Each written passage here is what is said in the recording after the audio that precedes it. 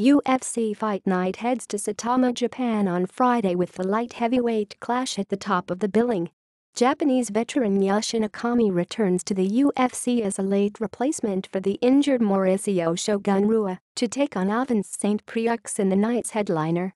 It's a big re-entry for Okami against the number 6 ranked 205-pounder in the world, having been competing in smaller promotions since 2013.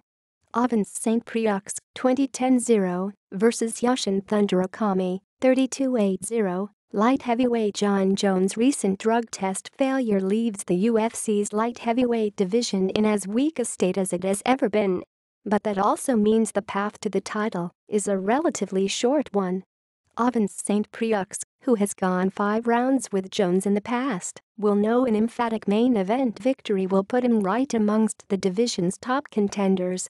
And the test he is up against has become a more straightforward one after Brazilian legend Shogun's late withdrawal and steady faces 36-year-old Okami, who steps up in weight to make his return to the world's premier mixed martial arts promotion. Okami, who holds wins over the likes of Anderson Silva and Hector Lombard, shouldn't be counted out, however, with a grinding style that could be well suited to this matchup.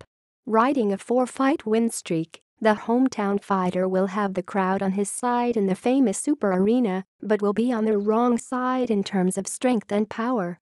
Saint Preux, a former pro footballer, is looking to return to winning ways in his last bout after 3 consecutive losses and should use his size and athleticism to do the same here.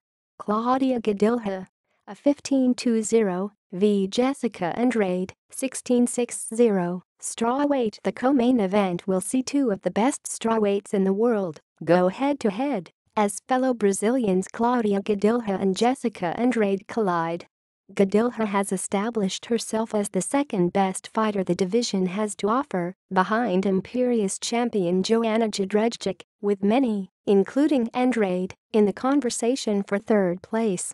Unfortunately for Gadelha, she already has 2 narrow losses to the pole, and third chances in the UFC are a rarity. But the 28-year-old has won back-to-back bouts, and a third victory on the bounce will certainly put pressure on matchmakers. To do so, she must get past the always-game Andrade, who comes off a decision defeat to Jędrzejczyk of her own, albeit a convincing one. It promises to be an intriguing clash of styles, with Gadelha famed for her strength and ability to ragdoll her opponents to the mat, and Andrade a dangerous power puncher with effective grappling.